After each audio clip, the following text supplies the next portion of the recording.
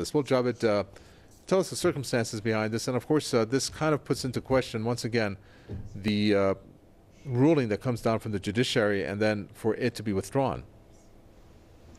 Well, it is a bit shocking verdict when it comes to the law of the case, when it comes to the facts of the case.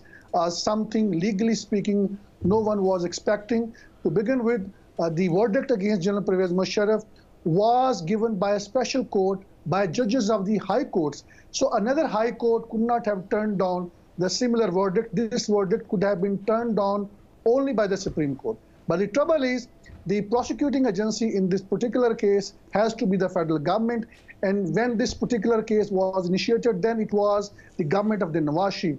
Now we have the government of the Prime Minister Imran Khan, who is very much inclined to the military establishment. He doesn't want to go beyond, doesn't want to go out of the favor of the military. And that is why we have seen that there was a weak prosecution in the Lahore High Court. But nonetheless, the verdict was, legally speaking, was shocking, also because of the fact that it is an open secret that General Pervez Musharraf had declared martial law against the judiciary back in 2007. He changed the name that it is a emergency. Emergency is a constitutional tool which an army chief could not have used. So he used a lot of nomenclature to basically legally and politically deceive the general public. And then the court today has come up that there was a constitutional amendment.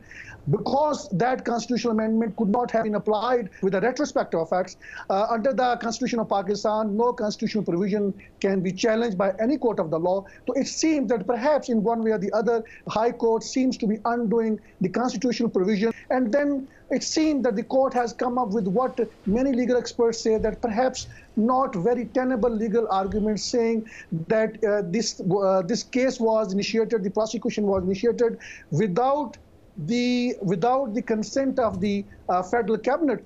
Now this particular case, this has been applied with the retrospective effects, which means the prosecution was started back in 2013. That court verdict had come in 2016. So there are huge legal lacunas in this particular case. But the real trouble is that in this case has to be legally agitated, and appeal should be filed by the federal government. But the federal government probably it will be difficult for the federal government to file an appeal with the Supreme Court, given the fact that the federal government is under pressure from the military establishment, which has gone public that they were quite upset with this death sentence. Though under the law of the Pakistan, any military general, if he imposes martial law, overthrow a constitution or a federal government or the constitutional judiciary, that is a high treason. So it is it seems to be a bit difficult for the military to put up with the fact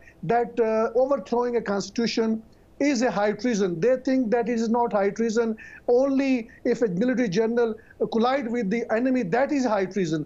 But the law of Pakistan, the Constitution of Pakistan, treats it as a high treason crime, which unfortunately seems to be ignored by Pakistan's High Court today.